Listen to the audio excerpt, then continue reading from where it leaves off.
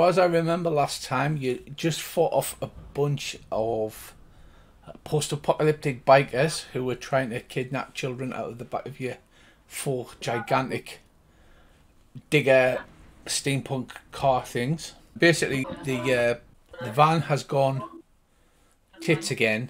They've loaded the van onto the back of one of these things. You've got to try and find a way to get home.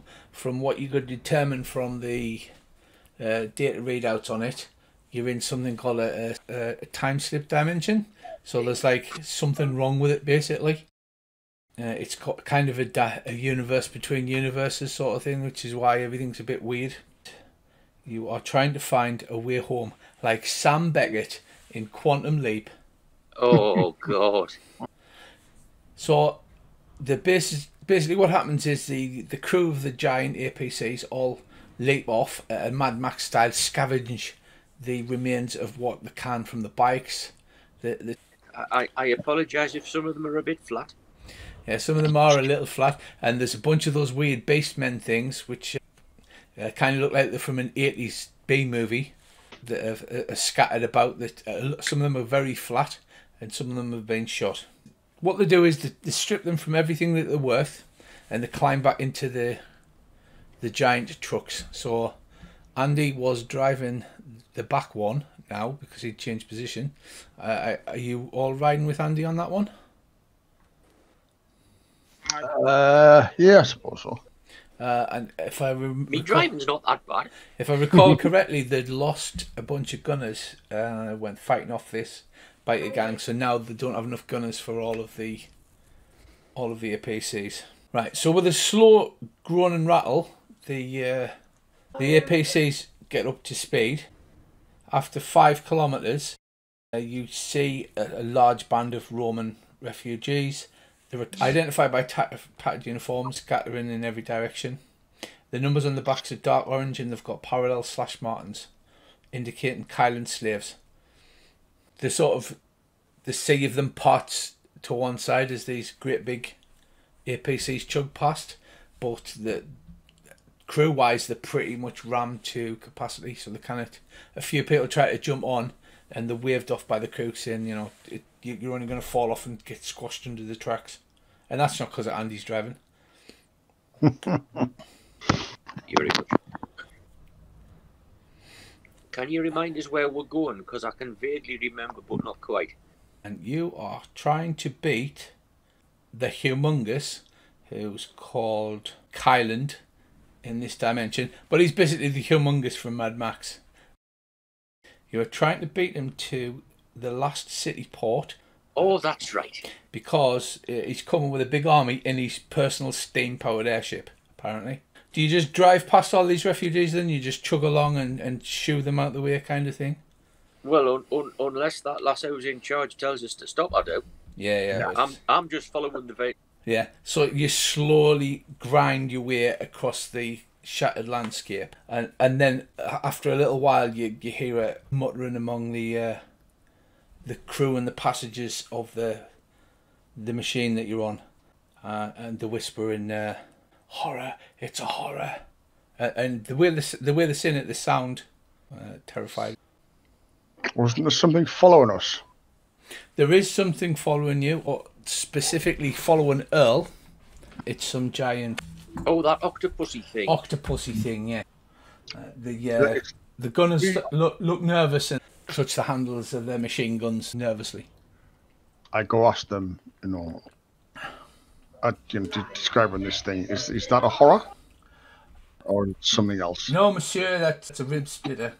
A rolling horror is a gigantic amorphous tube of flesh. It's about 30 feet long. It absorbs bodies and it eats people, and then it extrudes the bodies out through its flesh. It's on tendrils, like kind of armor or something, just to scare people. The bodies that are extruded, they still have some kind of life in them because they scream and howl and wail, and we're not sure whether to be put out of the misery or whether they're just in such pain. Okay. And why is everybody suddenly gone scared? Are we near one, or? Yes, monsieur, apparently We're near the hunting grounds of one. People that have been this way before have seen them in the distance. Okay. Keep an eye open. Yeah, so you motor on, you don't see anything. After a further hour, you rise up between two rolling hills. Your speed is slowed down as you try to mount the steep hills. The lady calls you over and she says, over there's a village chapel on the hill. It used to be used as a way station for Kylan's airship, housing ammunition and canned food. But you've pulled up and she says, we look through the binoculars and it all seems quiet. Can we tell if Kylan's been here already, or are we ahead of him? We are ahead of the army still, as there would be all manner of hell would rain down upon us. Just out of curiosity, in comparison to this vehicle that we're in, yes, what size is it compared to a horror? A horror is about the size of one of those big whales, and about 30 feet long. Right, that's all right. I'm just checking. I don't know whether we should risk going for trying to get some cans of food, or whether we should just go around. What do you think? Well, we could always basically loot the place and leave a few little surprises for people. For when Kylan turns. How much do you need the canned food? Well, we're not desperate for it. If we keep on low rations, we should have enough to reach the city, but we'll run out shortly after we reach there. So if there's any problems once we get there, we're in deep murd, as they say. And I take it there's no way of driving these vehicles up to the way station. Oh yeah, you could just drive the vehicles completely straight up to the way station, but it used to be like an armoured sort of mini fortress with like the tower used to have a winch on to attach to the airship. So no, you can absolutely just drive them straight up. Because all I'm thinking is it would be the ideal time, wouldn't it, for one of these horrors to turn up while we're all wandering about on two legs, well away from the safety of the vehicles. At least if we take the vehicles over there, we've got some way of defending ourselves and the rest of these people if one turns up while we're having a bit scrabble about for tins of food. Yeah. Is it normally manned? Yeah, it's like a mini Mad Maxian fortress with like walls with barbed wire around and built out of old bricks and old planks. So they've probably spotted us already. Well, you take the binoculars off and you have a good look, and you can't see any movement. There's tracks streaking through the long uncut grass. They're about the size of those motorcycles, and it looks like they were coming towards you by the way that they've been flattened. But you squashed all the motorcycles and killed everybody in a magnificent show of aptitude, which is why she's asking you. So with a bit of luck, these dozer blades on the front of the APCs will take care of the gate of this fort. Oh yeah, certainly. The size of it, it'll just crash through, and if not, the grabbing arm the gate up. The machine guns on these APCs, how effective would they be against one of these rolling horrors? Not well enough, she says. They can work if you're lucky. So what say you? Time is passing. We have to get there as quickly as possible. Well, if the lady thinks we should go, we'll follow her. Mm-hmm. But I'm always up for it. The reason I'm asking you is you obviously can handle yourselves as you were dealt with all of those raiders in a military manner, whereas these guys just sort of bumble through, which is why they took so many losses. Which is why she values your opinion. She says, I think we've got to risk it. If we get to the city and the gates are down, or the army beats us there, we're not going to have enough food to get anywhere else. That's fine. That's fine. That's what we needed to know. If she thinks we need the food, we'll go and get the food. Are you driving just yours over, or do you think the whole convoy should drive over in a big... I can't remember how you're supposed to do this, but I think somebody should at least stay where we are now as like top cover or whatever it is they call it. Overwatch. That's the fella. Oh, why don't we, right, Uh-huh. Because they stripped all the everything off these beasties and the bikes, didn't they? Yeah, yeah. Why don't we put them on their clothes on the front one? We'll go first, and then we might get lucky, and they might think, "Oh, it's our raiding party coming back. They've captured all the things," and just open the gates. Hey, it's worth a try. It's definitely worth a try. And then we shoot them all dead. Well, yeah. Yeah, go for it. You roll the vehicle forward, Andy, and as you get closer, you can see that, like I said, there's a compound built around it with all bricks and planks of wood with barbed wire all over the top and like crude wooden sharpened stakes. The front gate and part of the wall seems to have been torn down at the front, and there's no sign of life. The tracks laid out from the way station through the grass, but towards you. So it looks like those bikers that you squashed came from here. Drive over and you pull up to a stop next to the destroyed front gate. It's basically a church where they've used the remains of the wall to build up the fence around it, and then there's like scaffolding near the top, and it's got the winch mooring the airship. How similar to the Alamo does this look like? I'd say pretty similar. Has this gate been destroyed inwards or outwards? It's been destroyed inwards. Right. Do we take the APC in, or do we leave it here? Or do we carefully reverse it in so we can use the dozer blade on the front to plug the hole left by that knackered gate? We've most of the machine guns are on the back, so if there's anybody inside the church, they're going to get nasty. Right, it's all quiet, so you reverse it in and plug the hole with a bulldozer blade as best you can. Yeah. Dismounting, you command the stokers to keep this head of steam on. We might have to get out of here quickly. Yeah. Yeah. There's basically the old chapel in front of you, which is in reasonably good nick comparatively, and there's obviously surrounded by the graveyard at the back. Nothing like a good graveyard, is there? Oh, you cannot beat a good graveyard. Out of curiosity, do I reckon, you know that grabby cranny thing on the back? Yes. Do I reckon that would bring down the tower that's got the winch on for the airship? Yeah, you could probably pull it down with that. It is pretty powerful. It's a big digger thing. I'm just thinking ahead in case we need to. I mean, it's probably powerful enough to crash the entire thing into the church and bring part of it down because it's massive. Can I have a careful look around the place to see has there been any recent fighting? Is there any, casings, blood trails, anything? Yeah, go ahead. You carefully search the area.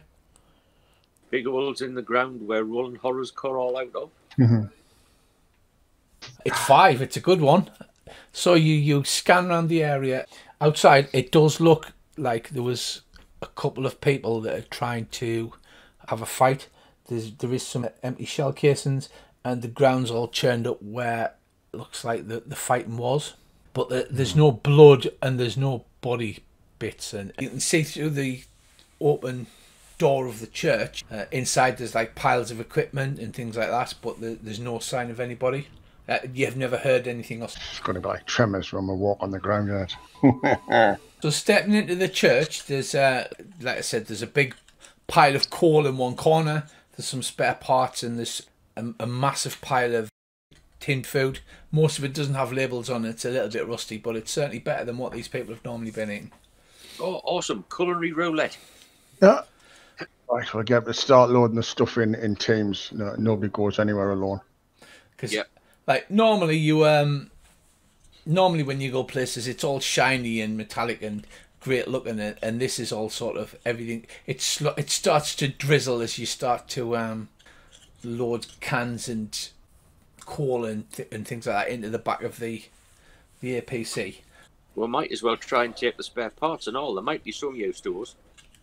So you spend about 45 minutes loading everything up. Yeah. We'll put guys watching out for outside as well in case anything, sneaks up on us. Or You're just about finished. You've got it all almost done, and then there's a horrifying scream comes from down the hill in the direction that the other ones are there. And one of the guys starts shouting, "Horror! Horror!" I shall light back into the APC. Yeah. Yeah, me too. I can't exactly say start the engine because it's steam powered.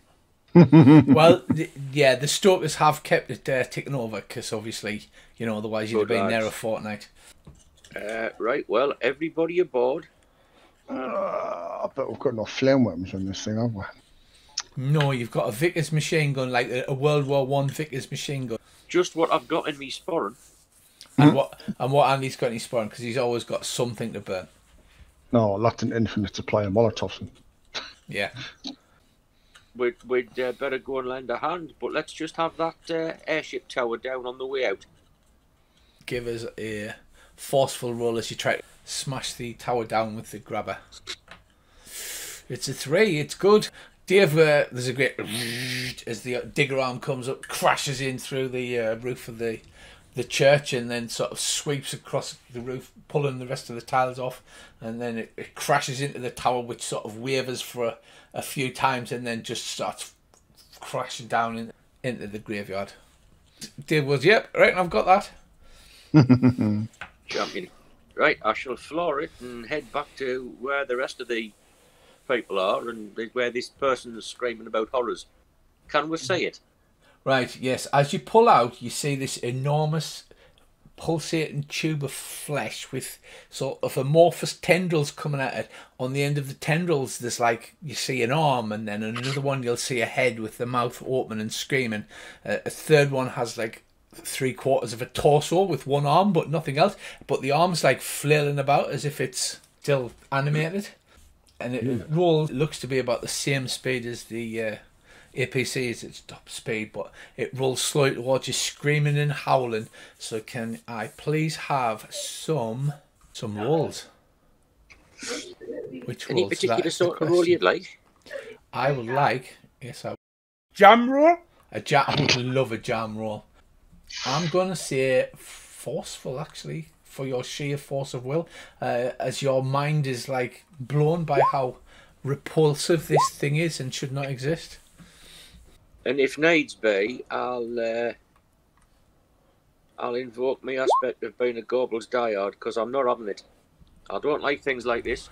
I get a 4. So basically your mind is so incredibly horrified. Andy spends a fate point, thus bringing it to a 5. And you just do that thing, where you ball your fist up and bite on your knuckles for a little bit. Yep. Dave, you just start screaming and Business as usual. Business as usual, yeah. So you are going to actually take, unless you're going to do anything about it. Can I have a re-roll and spend a fate point? You certainly can, my friend. Is it +2 per fate roll or what? Right, so a re-roll is 1 fate point, and then if you can justify you anything else to give you an extra +2, you can't just say I'm spending a fate point for +2. You have to justify it, or I remember the stories that Earl was telling me about the Unseelie High Court. Evil fairies. Evil fairies, Dave.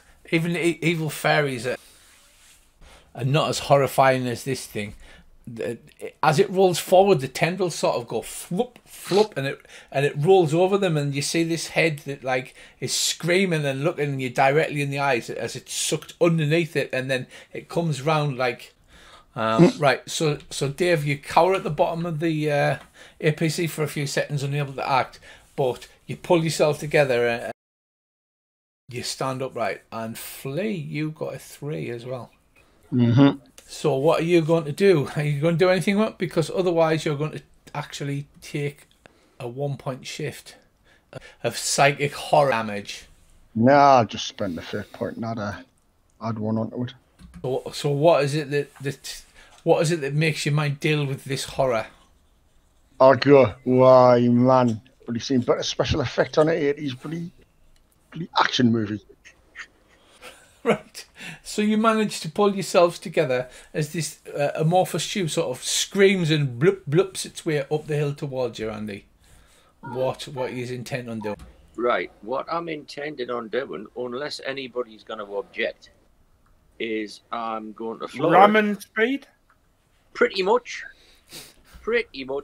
And what I was thinking was, if we can time it right, at the last second, dig that dozer blade into the ground to raise the front wheels up just enough, so we'll go up and over it, and hopefully the weight of the APC will help to squash it. Anybody with a gun, open up at what's left. Oh, right, okay, I'm loving this. Right, so you go towards this, it thinks it's all of its dinners have come at once as it flies towards you, and it's like, you know, slightly above jogging speed. Andy floors it like white knuckles grasp the steering wheel as he goes towards it at slightly above jogging speed. and like, you know, you're doing this head-on collision thing, but it just like takes about 30 seconds. So it's like, and then the camera cuts out of the thing as you close in a little bit more, and then it goes back to Andy's face, which is like wrapped with, and he's like, so like 30 seconds later. And it cuts to me in the back, having to make it a cup of tea. Drinking it while I'm waiting. So the moment of collision comes, Andy, you attempt to dig the blade into the ground. That sounds like quite a flashy manoeuvre. I would give me a flashy manoeuvre, and I will oppose that with the thing's quickness. As you can probably imagine, it's not terribly quick though. Yep, flashy, you reckon? Right, it tries to not get run over. And I get a 0. Yeah. So you dig the blade in, the whole thing shudders. Give the general crew a roll of...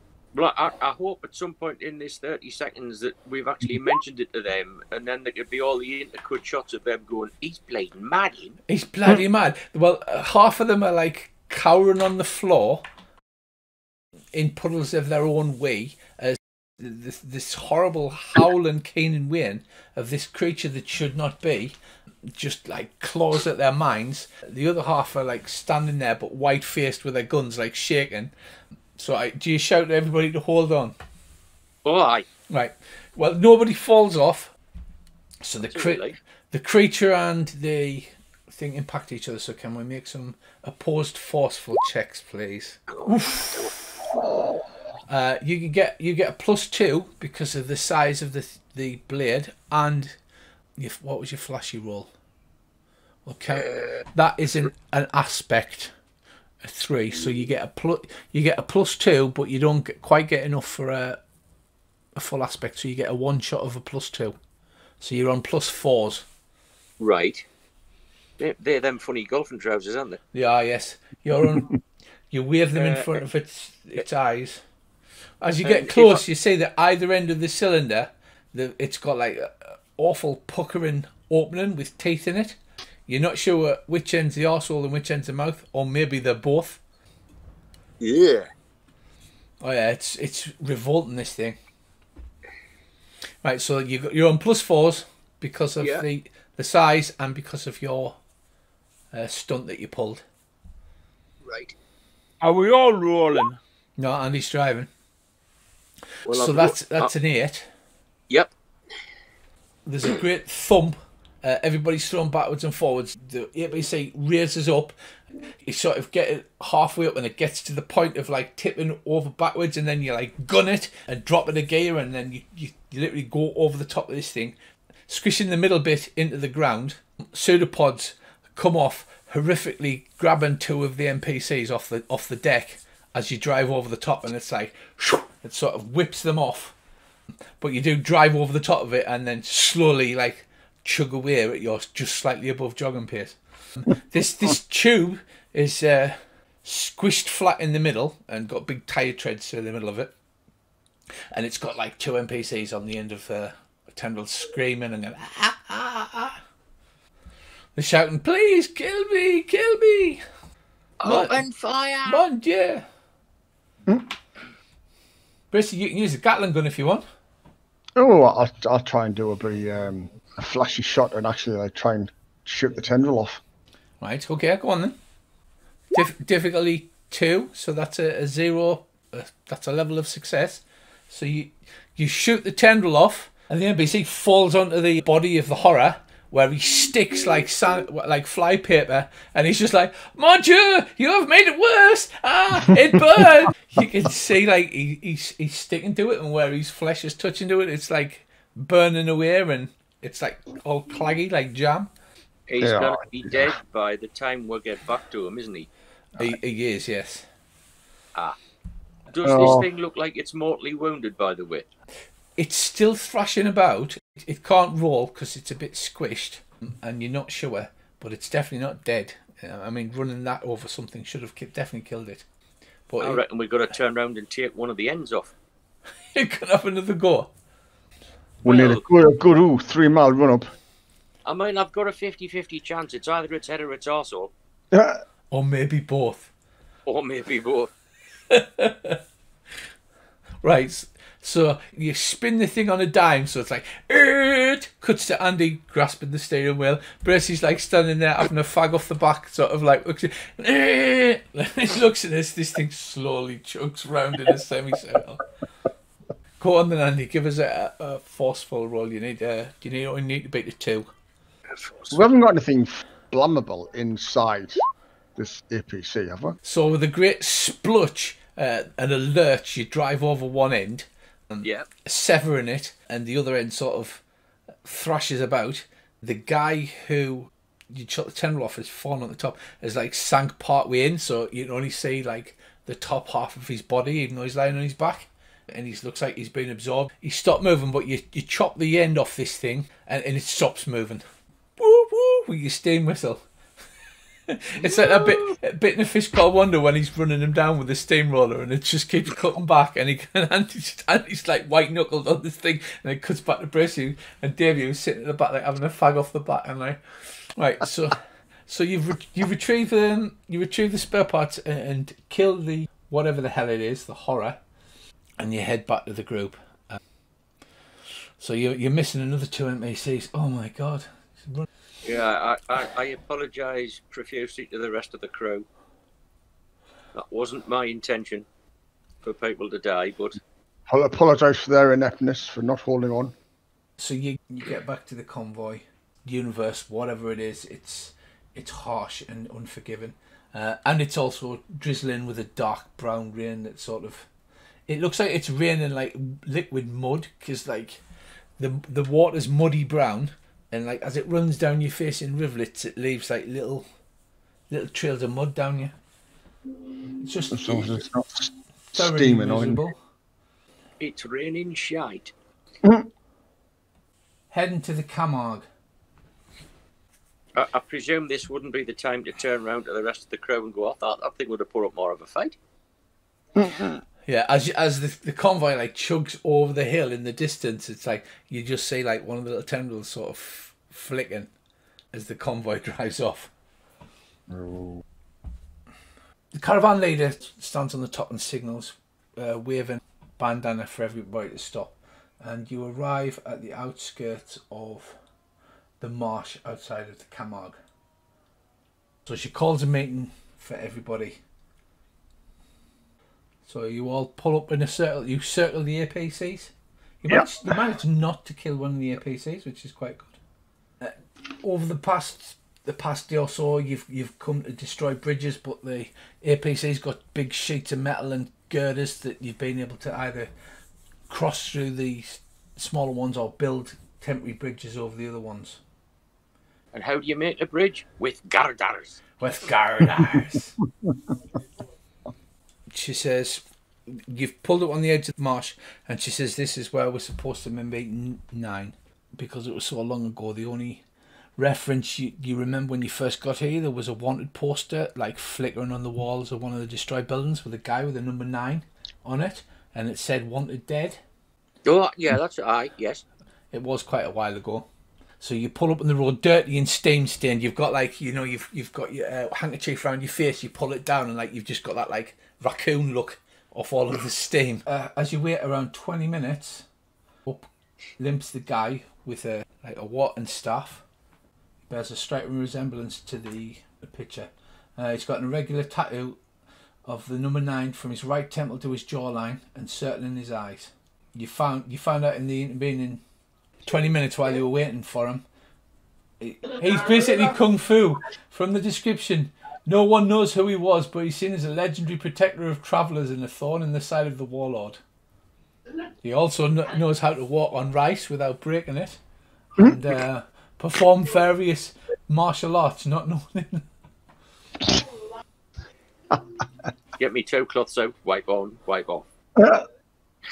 He walks slowly forward, like out of the gloom with the setting sun behind him, with his staff. The kung fu music plays as he walks forward.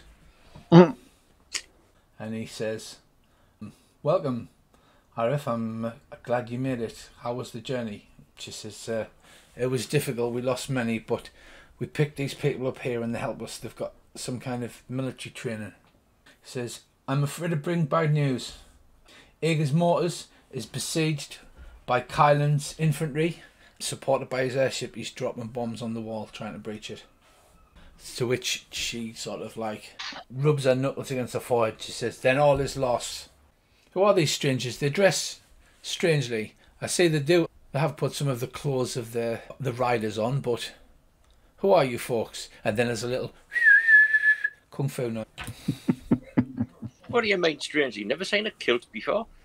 "No, sir. Why do you wear the dress? Why do you not have your slave markings on? You don't wear a jumpsuit now. Do you have the slashes or the tattoos?" We're no from around here, laddie. And we bow to no man. "Well, this is good. Well, judging by your clothes, this planet is something of a dumping ground for things that are lost. They tend to come to rest here.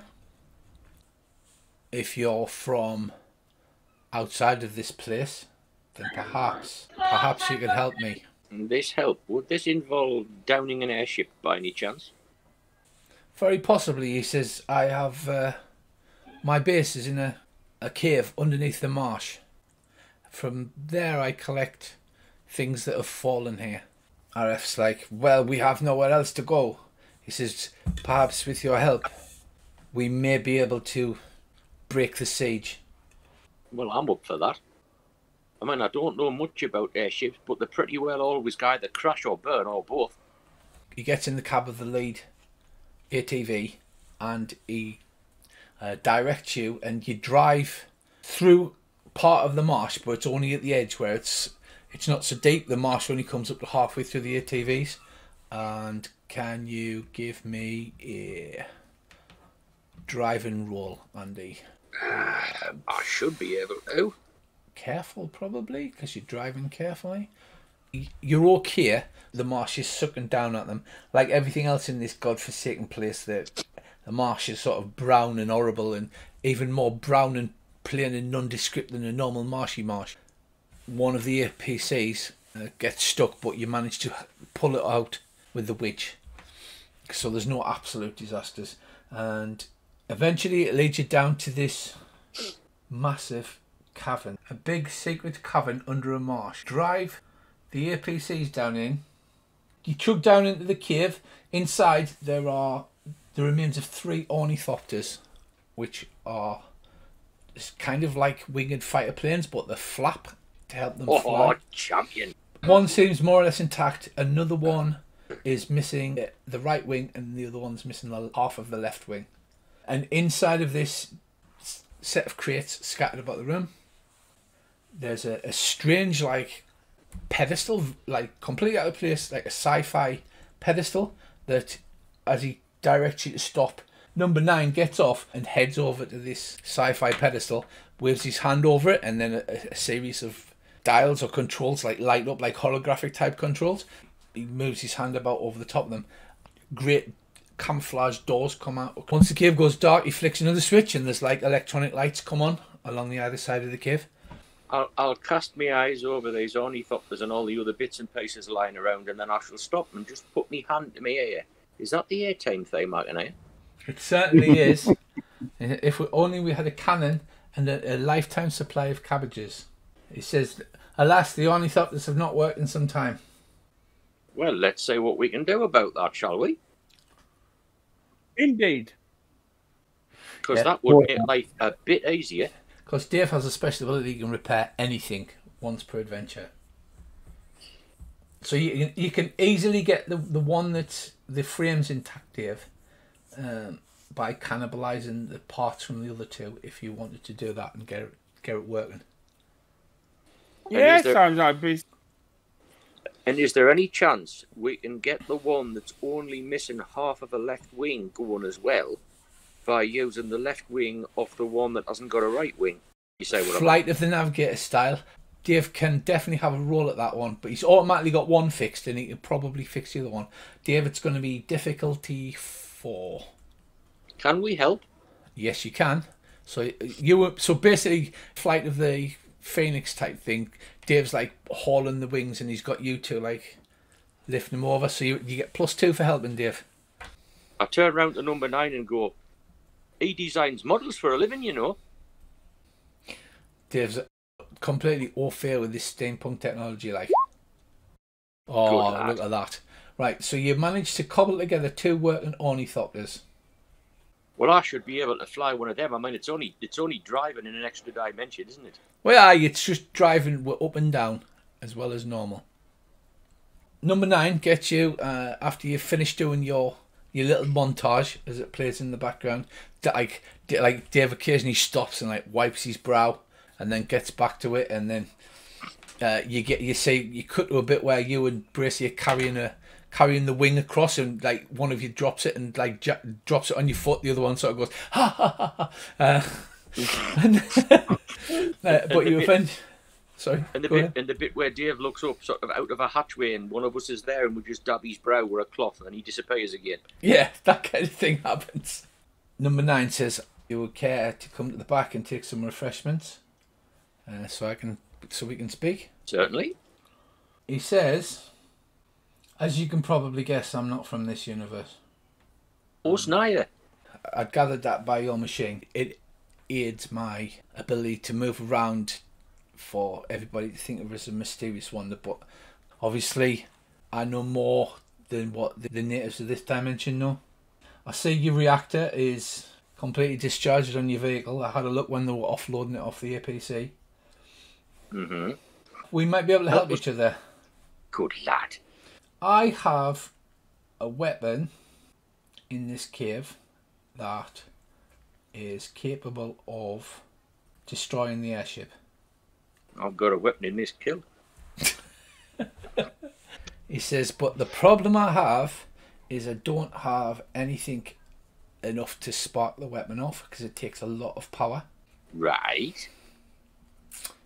If you had anything that could effectively jumpstart the weapon, because once it breaches the roof of the cave and gets access to what passes for sunlight on this universe, it can start absorbing its own energy waves and then self-power. I'll look What, at like Dave an alien taser, you mean? and go, what have we got? Have we got anything that fits the bill? Possibly. Yeah, you've got a couple of articles of alien technology with unknown power sources. We have indeed. Odd that, isn't it? Aye. Well, I presume the best thing to do is to go and rate them out the boat of the van and go, either of these any good? His eyes light up and go, I have never seen the like. Neither had we. Where on earth did you get such magnificent things? And then he's like, may I touch them? I think that could be arranged. So he sort of runs his fingers over and he goes, it's metal, but it doesn't feel like it. It feels like some kind of other substance. It's hard to get a touch on. This was not made by man. No, it wasn't. You're right. This is excellent. With myself and George, we can rig this to the console. What we can do is we can rig this up to the console that you've seen before us with the strange symbols, and then all we need to do is somehow get the airship over the swamp. Oh, you mean like somebody acting as bait in an ornithopter, perhaps. What a fantastic idea. Well, I guess that's my job then, is it? Might be handy. Out of curiosity, those ornithopters, how many seats? A single seater. So you can fly one, where any of you can fly one. Well, what about if Flay and I do that? Because surely it's going to be easier to attract an airship if there's two of us annoying it than just one. Especially when I'm going to be shooting it full of holes. Well, that as well. Hey, that's a thought. No, it's all right. Probably had to get far too close to use our vibro beamers, but that might put a hole in the airship with a bit of luck. Have a route around these boxes, see if there's anything we can, jury rig onto the ornithopter. Good thinking. He says, well, if we push your vehicle over against the weapon when it activates, once it breaches the roof of the cavern and starts absorbing it, I firmly believe the power in the weapon will be enough to reactivate your transport systems. Well, what have we got to load, chaps? Because we're not going home otherwise. Off or? Well, I would quite like to try arming these ornithopters in some way. I was just about to say I'm going to have a route around to see if there's anything we can find to arm them. The only thing they have is they've got the Vickers that can dismount from the 4 APCs that could put 2 Vickers on each ornithopter. That's quite a trivial task for George to mount Vickers on ornithopters. It's not trivial when you've always wanted to be a World War I Royal Flying Corps pilot. It's not. Hey, I mean, could also put some like flare launchers on it. So if they're using hydrogen, they could go up with. Good thinking. Could land on it and cut a bloody great hole in the top. Aye, and chuck a load of sticky bombs in on timers, then evac. Yep. He says, well, if you can lure it here, the weapon should take it out. From what I discern from this control column. Out of curiosity, where did this weapon come from? It's embedded in the ground. It takes you over to an empty space towards the back of the cavern, about 2/3 of the way in. And there's just like the tip of a metallic surface, slightly curved, as if there's something enormous underneath.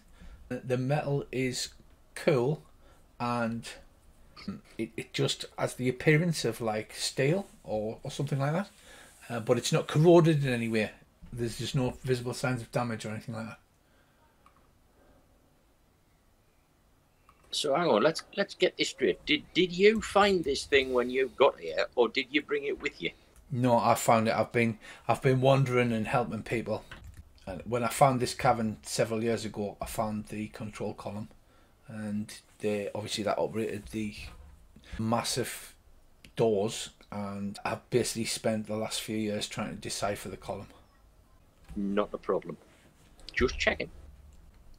I'll just have a quick look round while I'm up here for anything that might resemble a 1960s police public call box. No, you don't find one, unfortunately. As much as I'd love you to, you don't. I travel around helping people. Aye, right. And then, as he says that, the kung fu music plays in the background. Doo-loo-loo. Right. After David's finished arming my ornithopter, I want to spray paint it red. I'll have a mooch through all the ammunition for these. Are there any tracer rounds in it? Good thinking. No, they don't have any tracer rounds. They're very, very simple bullets.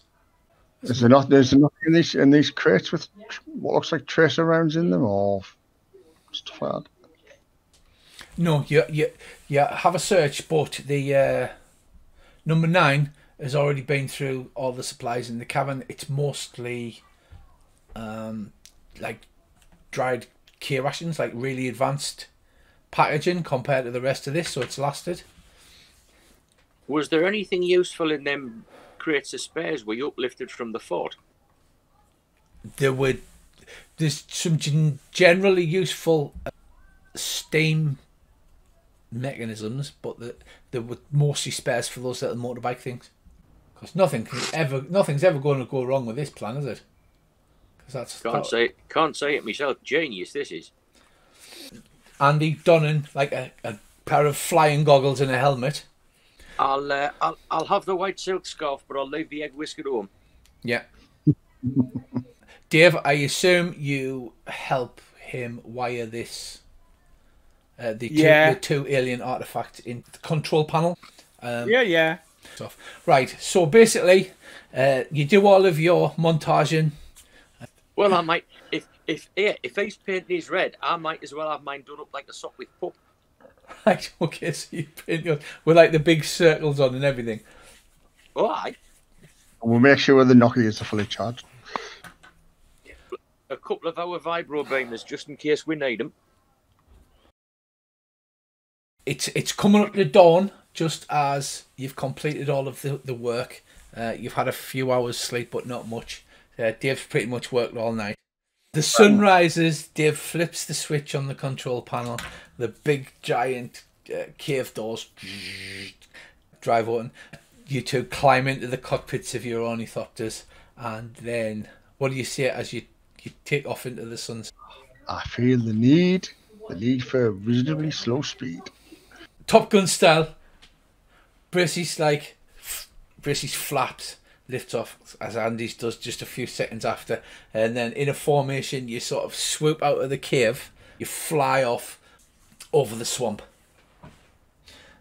As you approach the gate of Ager's Moat, it's a great big coastal city with like a massive castle wall built in a semicircle all the way around. You can see explosions going off at the wall. You can see a great army around the outside laying siege to it. A lot of those beast men running about. Hovering over them, there's this massive like dreadnought of an airship. The top of it glints. It looks like it's got sheet metal over the top half. Underneath it's like bristling with gondolas, and the bottom half of the balloon is painted black with a great big screaming red face on it. It's slowly going backwards and forwards across the battlefield, dropping bombs, and where bombs fall over the wall, a big explosion. There's a couple of shots fired back up, but they don't seem to have any kind of weapon that's capable of damaging this horrendous thing. Well, I think the best thing we can do is climb and come at it from above and give it a couple of bursts and see if we can get its attention. Can I have like a careful, I don't know, just analysis to see if can we spot a weak spot? Is there an engine that we could go for on the side or something like that, which we can blow to pieces? Not one of them little tiny exhaust ports at a funny angle, is there? Yeah, that would be a creating advantage. You can certainly have a roll with a 3, so that is enough for a boost, which is a one shot of +2. Right, you can see that even though this thing seems to be like the biggest thing in the air, that on this country at least, it's built over armored. It's not, scientifically sound. It's big and quite slow, but the sheets of corrugated iron have been welded around the engines, and it's got this big aluminium roof on to stop damage. It's almost like it shouldn't really exist, to be honest. But you reckon you could get at one of the engines, although it would be quite difficult. So I'll pass us on information on Andy. Yeah, on your communications, you're like, Fox 1, spotted a weakness in the engine. What? You climb up into the sun. From a vast distance out. You get over it, I assume you're very high up, and you go into the sun, and then what do you do? I'm going to make a pass at the engine, but what I don't want to do is, dive so I've gone below it, where all the guns are. Right. I want to go beforehand, so there's a minimum chance of them firing at me with the weapons on the side. Right, so you come screaming down out of the sun. Tally-ho. Tally ho, chaps. What? You do that thing where you're hovering in midair as your ornithopter just kind of flaps its little wings and keeps you, and then you just lazily lean off to one side and then like go into a spiral and dive. And as you get closer, like dagga dagga dagga dagga dagga dagga. Andy, are you following him or are you just staying above there? Are you on guard? I'll follow him on the other side because I presume these engines are in pairs. Yes. Well, I'll go for the engine like on the other side of the one he's going for. Diving out of the sun, catching it completely by surprise. You can. See? What happens when you fly straight and level in the combat zone for more than 30 seconds? Somebody should tell their pilot. You dive in, go on, make us a roll, forceful with your guns. You dive down, bullets stitch along the engine, but the patter on the outside and bounce off. Again, on the other side, you dive down. This thing is insanely armoured for an airship. To be honest, if the air pressure and gravity was Earth normal, the thing probably bloody wouldn't fly. But bullets stitch down the side of the off the armoured roof, down the side, along the stubby wing, and bounce off the corrugated iron protecting the engine. Any chance I could boost my roll by 1 by using a fate point to shoot the propeller off? Not damage the engine, but to just clip the propeller. Use fate points for anything you like. Actually, I've only got 3 fate points because there's only 3 years, so I get 3 fate points because I'm that kind of GM. But I can also spend them as well. So you can state it and you can roll a fate point if you want, and just tell me what you want. I'll use a fate point just to take, not to damage the engine, but just to take the propeller off that side. With a bit of luck, this ought to get their attention. Yes. But also it'll either slow them down or make it just that little bit more difficult for them to manoeuvre. Yeah. Good thinking. So that draws equal with a 5. So you pull up just slightly, and the bullets stitch across the engine, just chopping the tip off one of the propeller blades. The engine sort of makes a wild whining noise as the weight on the engine shifts. And basically then you see like crew running around the gondola on the outside. They're like spotted you, the waving and the pointing, and they've got like... And I presume we're pulling up?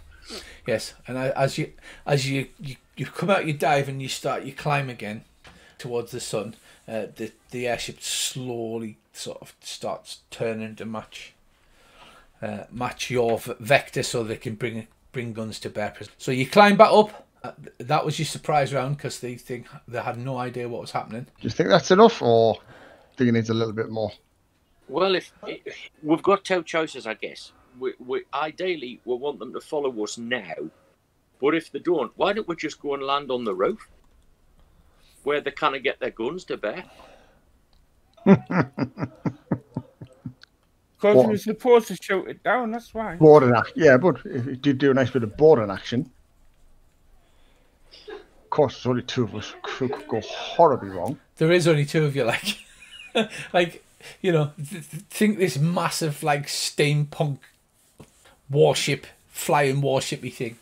It does hold quite a lot of beast. You could always. But you are very welcome to land on top of it and go hand to hand. That is perfectly all right. I wasn't really thinking of going hand to hand. I was thinking of it how it might enrage the captain, the thought that I've just landed on top of his airship and I'm just sitting there quite happily and he can't get any guns to bear on me, because if he does, he'll have to fire through his own airship. I don't suppose our vibro beamers would cut through this sheet metal on the top, would it? Possibly, but it's unlikely. It does seem to be extremely well armoured. You know when we flew past it? Yes. What does the cockpit look like? Like any open windows, doors, portholes, anything on the gondola? No, there wasn't like a cockpit as such that you could see. There was open doors from the sides with like a runway around the outside of the gondola, where that's where the people are running out. The engine, although it's still functional, it's like obviously it changed and the whole airship should. Right, so the airship starts slowly raising up, and you can just see like movement as people are running about. But you've so far you've climbed up above it, so they can't shoot at you. What do you want to do now? The question is, how are we going to get it to chase us? Well, we could just keep firing the crap out of like the crew and stuff like that. You know, like a bloody couple of gnats annoying an elephant. I mean, do you think we've done enough to get it to follow us? Probably not. Yeah, sadly, that's what I was Well, thinking. it certainly turned round. But if are you gonna dive down and have another go at it? I've got a feeling I might have to do somewhat flashy here. Yeah. Did you say there was crew running out to try and sort that engine out? Yes. Well, they're running out on the gondola around the outside, attending to various ship-mounted weaponry that's mounted on the side, because the weaponry can fire like downwards at an angle or to like, you know, it's on a pintail mount kind of thing, but a very primitive sort of pintail mount. Could hose these guys down for a couple of turns. Yeah, I was thinking that. I was wondering if we could approach the airship so we're largely sheltered by the engine, if you say what I mean. So, like, if they try to bring the guns to bear, they'll have to shoot through their own engine to hit us while we shoot at them. And if we happen to hit the engine by accident, oh, what a shame. Yeah, so that sounds like you're trying to create an advantage for the manoeuvre first. So what you need to do is roll to create an advantage. Flashy or quick, possibly? Are you staying in formation? Are you diving to either side? Or we'll stay in formation for this one. Well, I've only got flashy at 2, so 3. So you get a boost. You both dive in the shelter of the engines. You can see these men clad in their best madman firing at you with guns from the side rail. So you get that +2. You can either give that to Andy to fire this round, or you can hold it till the next round for your attack. I'll hold it for now. By all means. And I'll see how many I can take out, and then if Andy needs it, I'll give it Andy. Right, because this turn you're creating an advantage, you see. So then, now Andy, you can either fire, you can create an advantage. But the crew are going to open up on you as you come round. You see now that you've dropped lower, below the level of the metal shell. The bomb aimer is actually in the best style of Mad Max. There's a guy, there's a big, looks like a big metal hatch, and he's strapped to the outside of this big metal hatch with like some kind of binocular things gaffer taped to his face. This is what the passes as a bomb aimer, and he's sort of screaming, going, Can I shoot him then? I was going to say, they'll be annoyed if we kill him. You can absolutely shoot him, yeah. Oh, they will and all, won't they? I think he's got to go.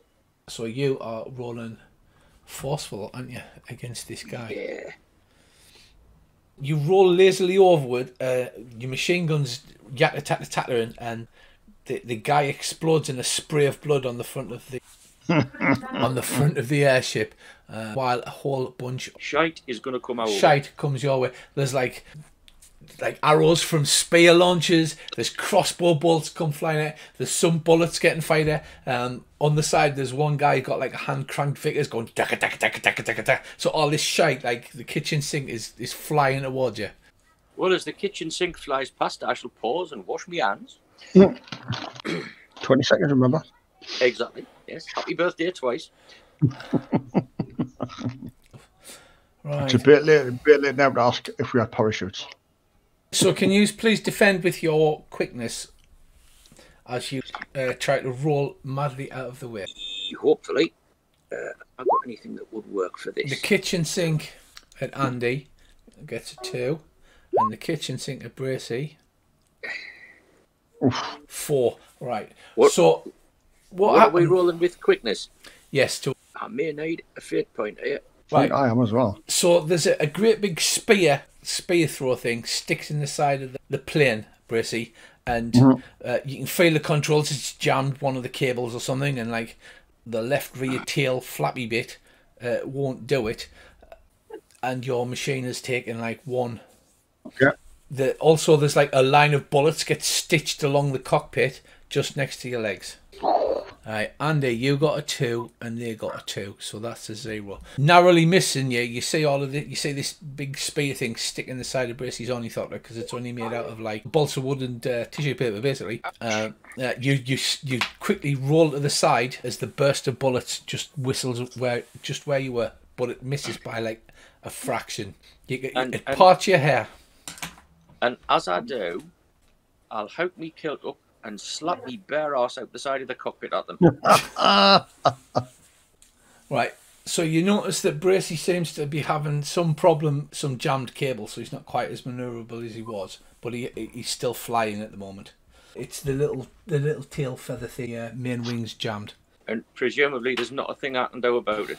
Not unless you fly next to him and then leap out of your plane, landing on the back of his plane, then pulling the thing out and then sticking your hand in the hole and wiggling the wire. I mean, I'm all up for you having a go. Well, if it gets desperate, We might have to land on top of the airship. that would be terrible. Right, Oh, so yeah, the really. airship is turned to follow you, increases to maximum speed. Or shall we just bug out and call it even? I think we should flap off as quickly as we possibly can, actually. You fly off as quick as you possibly can. You begin to rapidly outdistance the airship in the direction of the cave.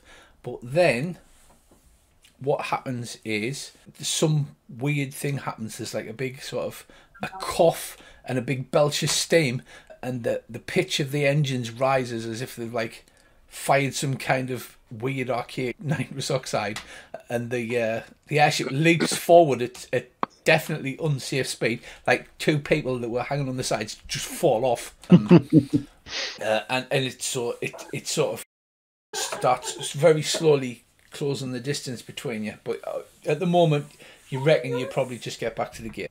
Right. So as you fly to the surface of the cave, Dave's communicator comes in range again. What's happening, lads? We're being chased by an airship. We'll start sighting on it then. Break out the fire crews. Yeah, we'll on my landing. tell number 9 it's coming towards. Right, you and number 9 are on console together. They seem to have done something with their engines and they're moving faster than they were.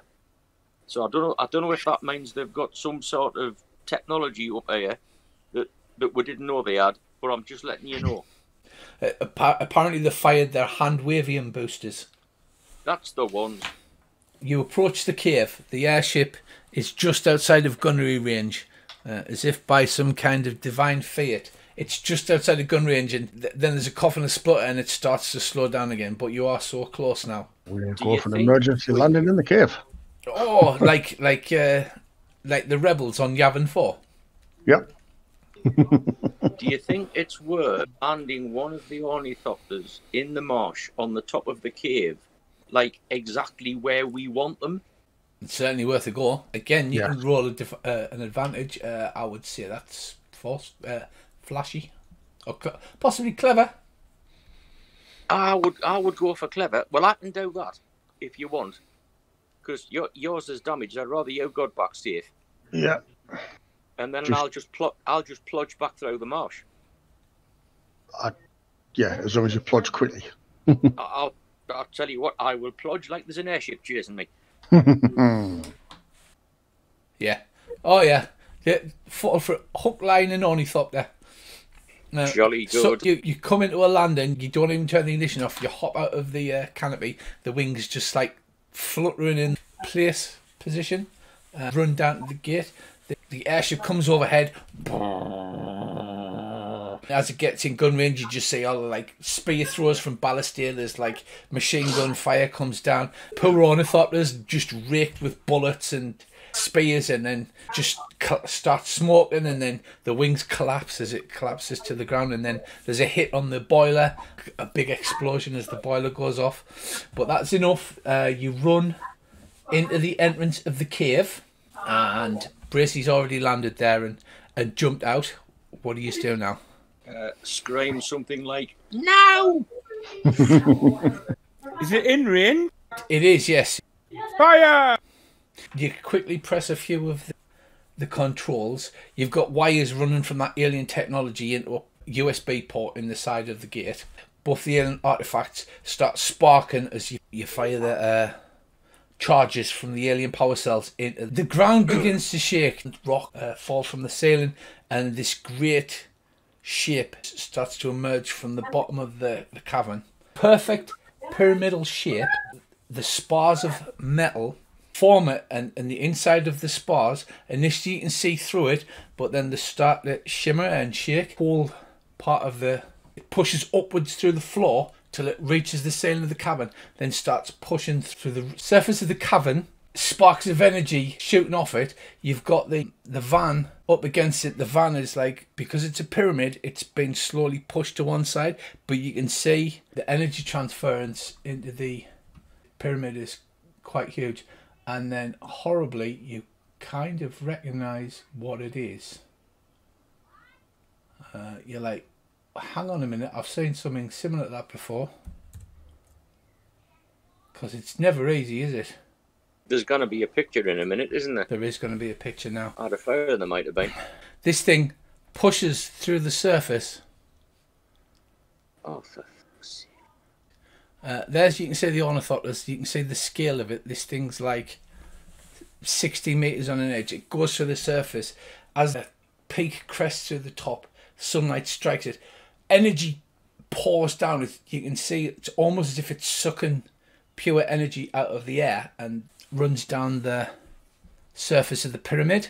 You recognise it as a disruptor gate. The rooks you fought on the steps of St. Paul's carried a much smaller version where they clipped together what looked like aluminium poles. What do? Above you, there's a massive discharge of energy. There's a huge explosion which rocks the cavern again, and bits of debris begin to fall to the ground. It's not technically a weapon, but it seems to have destroyed the airship above you. What do you do now? Has the van got a full charge? Well, the van is like leaning on its side at the moment on the gate, and you can see sort of like energy sparking around it. Do you think we should get them to turn it off? Yep. Only one thing to do here, Riley. He says, well, now that I've got full access to the control panel, I can't turn it off now that it's got access to the energy of the sunlight. It's not exactly what I thought it was. It just said it was something about high energy subsystems emission, and well, you know, it did the airship in. What do you do, chaps? Would it help if we destroyed the controls, lads? Probably not. We need to block off the sunlight to it, so it stops sort of powers. He says, as he's reading the dials, he says, well, it's basically a gate between you. If you can push the van through it, you'll have gotten out of this universe, which was the problem you had starting the van. All you got to do is push the van through the gaps. Where the lines are like, it's like just a thick aluminium tube. The white space is gap. Disruptors send troops, tanks, stuff like that through these bigger gates. Or at least they did before they all died. Is there any way to dial in a location on this disruptor? No. The disruptor gate seems to have been preset, but you do press on the readout to see where it comes out. And it says that it's programmed to go to the dark. Have I heard anything about this? The dark? The Dark is a Europe-sized space station, or it was. It's in the Disruptor's home universe, but then Luther blew up the Disruptor's home universe, apparently killing all life forms in the universe, leaving it an irradiated mess. So but he says, number 9 says, you'll only be in there a second, you'll be fine. It's got to be better than being stuck here. No offence. Get pushed, lads. Right, get the van put on its wheels, get in it, turn the engines on, and tractor into the... Well, if you remember, this one can move under its own power. Between the three, drag it upright, and then slowly work it forward. You still haven't started the atomic pile, but there's enough power now in the internal batteries that you can jump once you're outside of the Splinter universe. Okay, doke. So I think the best thing to do is set the controls for home, and then when we fall through this gate and drop out the other side, then fire it and go home, in theory. Yeah. Depending on how many pages there are in this scenario. It sounds like a plan to me. You do that, you all jump in the thing. Dave programs the controls. RF is like, wait, what is this? Number 9 says, he's gone. He's gone for good now. You're free. And she was like, yeah, but free to go where? And Sia standing there, like, looking bemused as if to say, well, what do we do? And just as you do that, you trundle across the event horizon. And the last word she hears is, well, I wouldn't follow us, pet. So you fall, and it's a different sensation. It's more like going straight down a deep hole. Whereas the other one, like, it's like a sickly feeling where your stomach flips. This is just like you've just fell off an immediate, like, 1,000-foot drop. For just a second, you appear in another universe. You're all the breath's sucked from your lungs. You feel an intense burn and like sunburn. But Dave's like sitting with his hands over the controls with the finger on the button. You just catch a brief sign hanging in space of part of the Disrupted World ship. Like I said, it's a massive black construct. It's not any kind of shape. It seems to be spheres and boxes all sort of welded together, the size of Europe. It's cracked in the middle, and the two halves are sort of sagged down at an angle, and they're just joined by a few pieces. One thing you do see is what looks like to be a space dock. There appears to be one of those brass krakens that you've seen before, but its sides torn open and its tentacles at one end hang limp, but it looks like it was docked at the dock, and then with a flash, vehicle pops out of existence and reappears in 00. You immediately can take your breath in because you've been holding your breath, and you're like as you look at each other. The people in the return room are like, holy shit, there's a whole load of alarms go off. The radiation counters on the walls start like instantly go red and start blaring. The security guard at the door slams the emergency lock, locking the door. And you look at each other, you're all sunburned. Right, I climbed gingerly out of the van because I know how painful sunburn can be. I walk round to the back of it and I start kicking it. You useless piece of bloody shite. Substandard fucking power pack. And I'm probably still doing that when somebody turns up. You probably are. Right, there's an emergency medical team turn up within 30 seconds in full hazmat gear. They attach a machine by a big tube and say, this is decontam spray. You might feel a bit of discomfort as the whole room is flooded. You know, like a foam party. There's just like this pumping noise in the whole room, instantly flooded with this. As it settles on you and sort of dries, the radiation counter goes down a little. And they come in the hazmat suits and they're like, where the friggin' hell have you been to be like that irradiated? You just caused a class alpha red emergency. A medical team runs in and they see the state of you and they're like, Jesus Christ. And start injecting you with drugs with fancy auto docs and... Tell them about Earl's... Earl's squid. So they're like, oh yes, we will definitely destroy that. Aye, because if you think I'm having a cot in our apartment, you are very much mistaken. The wave the Bones McCoy medical scan over him and it sort of goes boom, boom, boom, boom, boom, boom. Okay, right, well, you lot are going straight to an isolation ward until we get you levelled out. Not for 14 days by any chance. Aye, 14 days. Before you're even debriefed, you're taken off into a secure isolation ward, pumped full of anti-radiation drugs. And even though you were only in the dark for a second, in serious danger of radiation poisoning, luckily because of the advanced technology, you're finally okay, although you have a really bad skin burn all over your body, like you've got no eyebrows. You know when you get that big peely bit of skin burn and like you just peel it off in one big sheet?